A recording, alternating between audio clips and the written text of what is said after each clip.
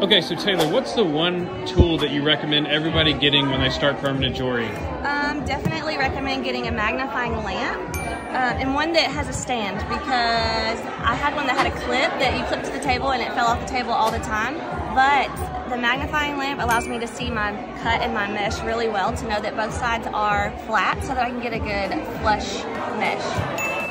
So comment below what your favorite tool is that you think every permanent jewelry artist should have.